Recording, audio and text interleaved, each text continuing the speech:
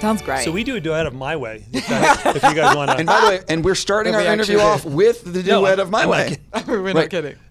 I'm waiting. Sonny and Cher, we have a whole catalogue. Is it? Now, the time is near. No. Was this what it was on set? Yeah. Oh, we're going. This is full on great stuff. This is full on already in hysterics. I'm having to calm down. Yeah, Dan is, I was just saying to him, he's one of the funniest people I've ever met. If he, throws the whole directing thing in, I think you should definitely look at comedy and stand-up. I'm going to do stand-up. Yeah. How much was that? Like a $5 or $20 bill to get her to say that? I don't have to pay Zawe anything to be my shill. Sure. For people that don't realize, before we go any further, I have to say a huge thank you to Kia Telluride for being our sponsor. The only reason we get to be here at Sundance, it's very expensive to be here, and Kia's been a great sponsor, and I really want to give them a sincere thank you. And now, let's jump into why I get to talk to you guys. So it's the day before your world premiere at Sundance. No one's seen the movie. Are you shitting bullets, or are you super excited? Super excited for people to see the film. Absolutely. We made the film we wanted to make. Netflix supported us creatively, artistically, financially. It's rare to be able to take something that is a little out of the box and unusual and pursue it the way we did. And we're really happy with our film and very excited for people to see it. I hate asking this question, but most people will not have seen it by the time they're watching this interview. Yeah. Can you talk about the character you play and how have you been describing the film to friends? I play a character called Josephina, which comes straight out of Dan Gilroy's brilliant and very, can I say strange, mind? Twisted mind. She's the person that kind of kicks off our story in a lot of ways, and it's a huge, incredible ensemble, as you were saying. There's actors, John Malkovich, Toni Collette, Rene Russo, Jake Gyllenhaal. I mean, it's a sprawling piece. So what's really lovely is she's kind of the catalyst for where the plot ends up going. She's a very frustrated gallery assistant to Rene Russo's gallery owner, and how would you say that? She seizes an opportunity. She finds a man. How much can I say? Yeah. She finds a man dead in her apartment block.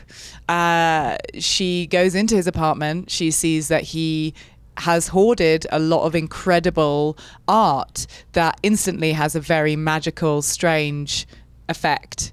And so she decides to take the art and attempt to sort of posthumously produce him and exhibit him as, one of the greatest artists of our time.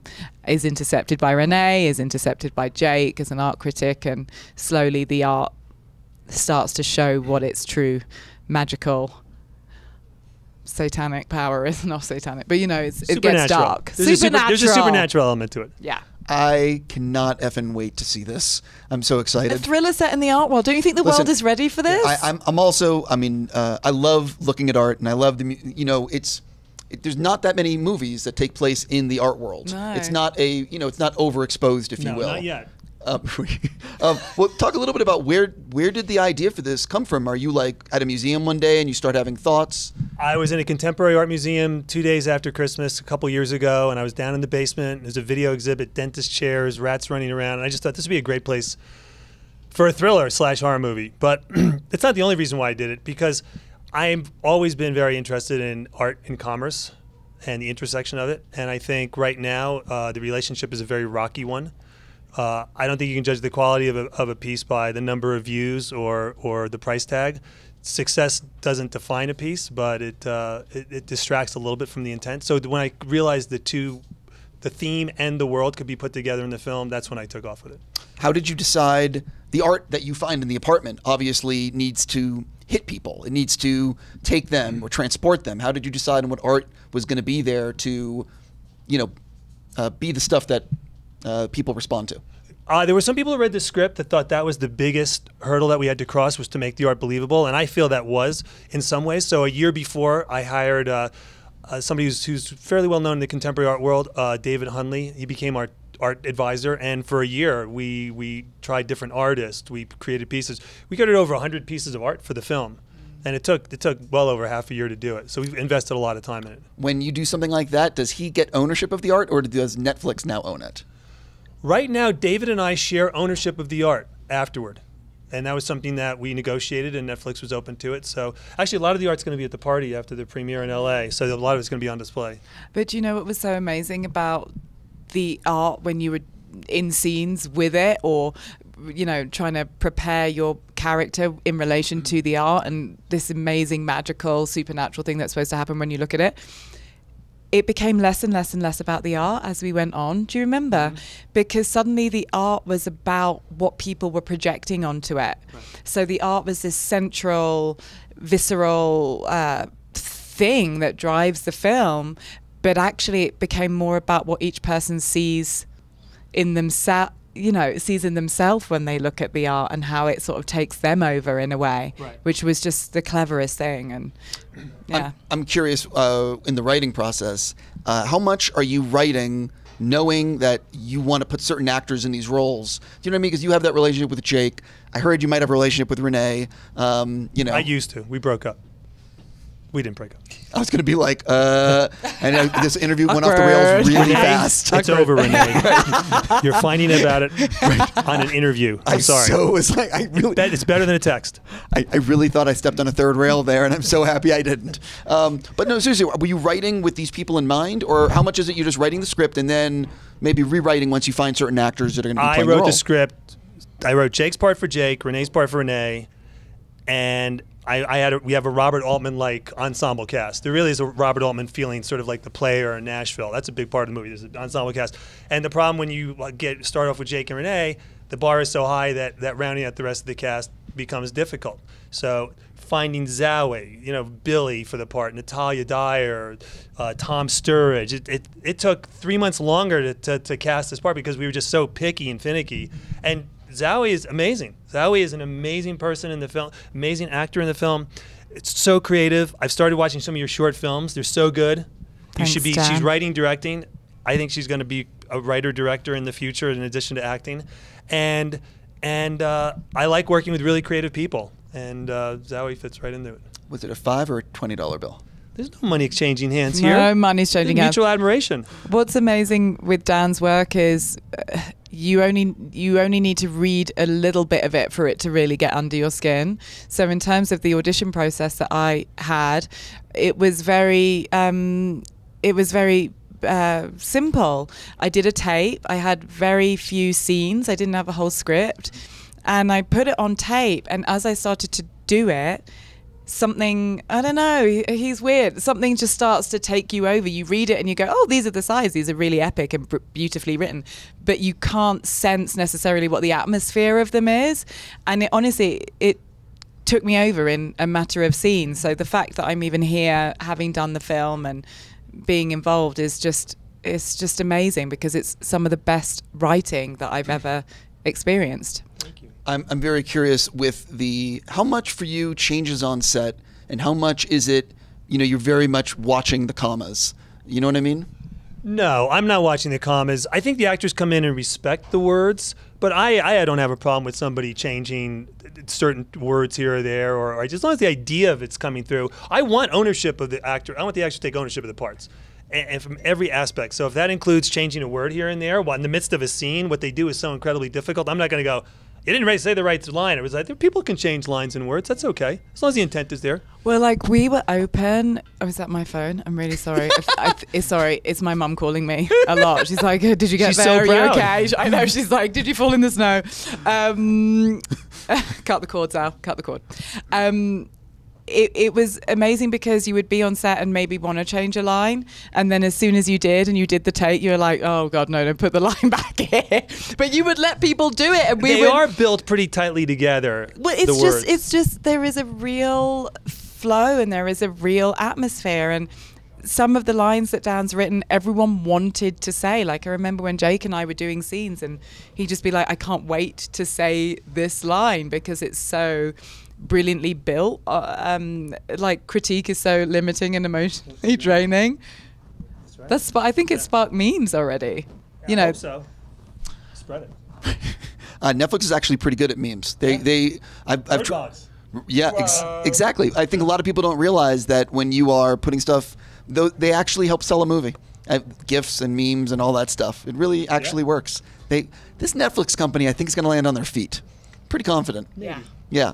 But I actually want to ask. So they greenlight the movie. How much changes from you working with them and saying, okay, we're going to make it, to what people are seeing on screen? You know, talk a little bit about the collaboration with them. Netflix is artist friendly. They want creative people there. They want to support the vision of creative people. It's a very unique place to work, and it's a very unique time right now. There's very few places that you can go in and say, I want to take chances on this and try this, that you'll get full support. I got that from Ted Sarandos down to Scott Stewart to Colin. Everybody at Netflix has been supportive of this film. It did not really change too much from the script. I think if there was, the biggest change probably came in the editing room, where we were really sort of tinkering with the tone of the movie, because it's a mixed genre film.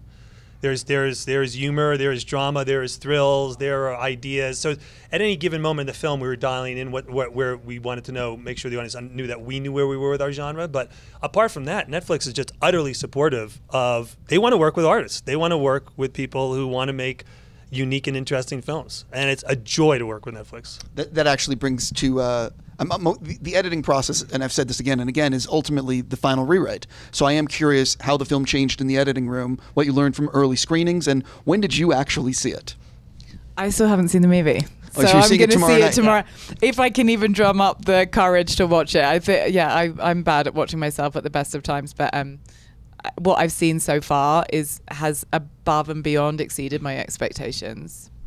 And in terms of what changed, I look at a story as an armature, sort of like a Christmas tree, and I want to hang as many ideas on it as possible, because there's so many things I want to say.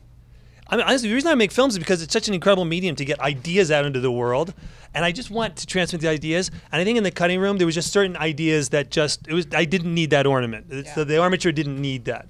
There was a line, Jake has a line one time that I love this line. What if what people see isn't what they want, it's what we feed them as a critic? And I still wanted that line to get in there, but it was like in the middle of the scene, it was like, it has no bearing in what's going on. And there's probably like a dozen lines like that didn't make the cut. There were musical choices that we had to dial in different. Marco Beltrami did our music and did an incredible job, and Marco was changing the score up until sort of toward the end. But He's kind of talented. Yeah, Marco's amazing. It's amazing music. Yeah. Yeah. I'm going to switch gears, and we're going to play something called Get to Know Your Sundance Attendee. I promise these are harmless questions. Oh, I love it. What TV show would you love to guest star on, and what TV show would you love to guest write and direct? You go first.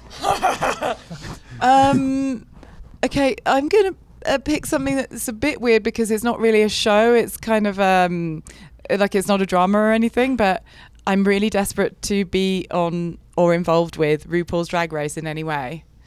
I don't know what that means necessarily, whether that's me doing the drag. I don't think they would go for that, me actually being part of the drag competitors, but if I could just be on that, maybe as an assistant, or I don't know, like a co-anchor or something, I think that would be great. I want to be one of the judges on the British baking show. No, But that is not, and not only for the food, but life seems so nice under the tent. Like, it just seems so, everything seems so say, like nothing bad could happen when you're judging the tent. It's I so hear, true. you know something? I hear that, but I'm also curious to like see your take on like The Good Place, or because you have an interesting, you write some interesting stuff. So I'm just curious about some, are you watching? I don't know, anything from, Better Call Saul to Game of Thrones to you name it? One of the things I really enjoyed this year was Ben Stiller's Escape from Dannemora. Sure.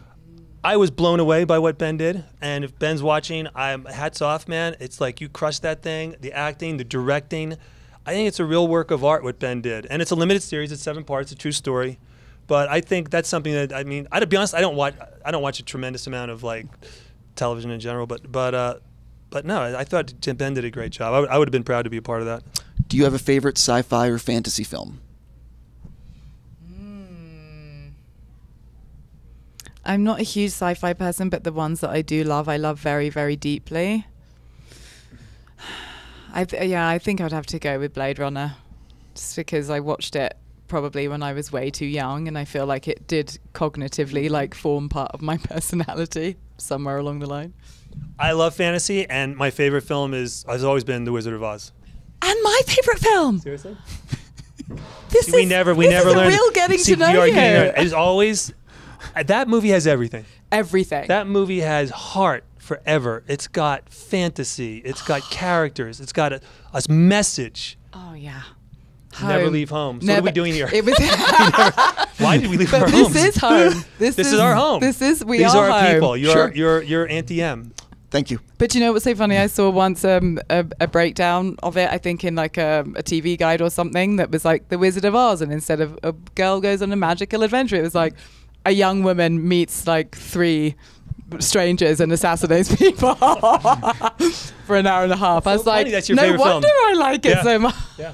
Yeah, that is, yeah. What film scared you as a kid? Well, The Wizard of Oz terrified me. Those freaking flying monkeys. That's one of the most terrifying images of all time. Yeah, and the mean trees. The mean trees. I mean, That throw the I'm going apples. right there. Yeah. I mean, there's like stupid slasher movies, but those don't really count for anything. I mean, for like scary imagery. Sure. I would go with that too.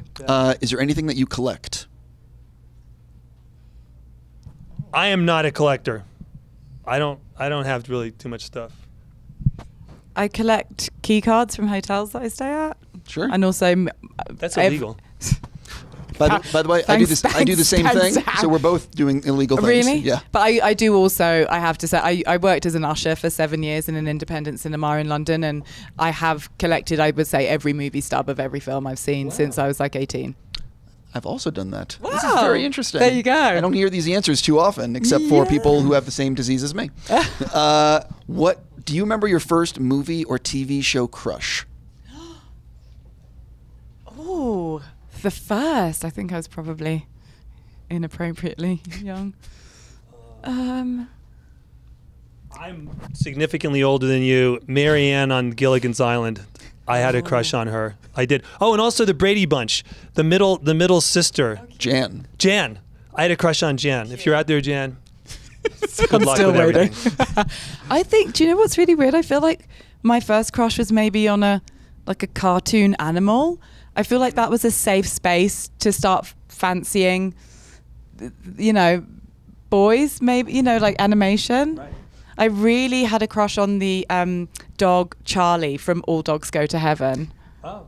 the animation. I think Jamie Dornan told me that his first crush was the female in Robin Hood, the animated fox. Yes, the fox. Okay. Yeah. So you're not alone. Do you know what? Also, I think I had a crush on Tramp from Lady and the Tramp. Oh yeah. I mean, he was just Yeah, he was sassy. cool. He was doing his own thing, but tear away. Renee's first crush was on a superhero. You guys probably didn't have it in England. Was Mighty Mouse. We had Mighty Mouse. I love Mighty Mouse. Renee's first crush was Mighty Mouse. And Zorro, the original Zorro. Wow. And she wound up with me. How sad is that? It's a combination of the two. Do you own any movie or TV show props?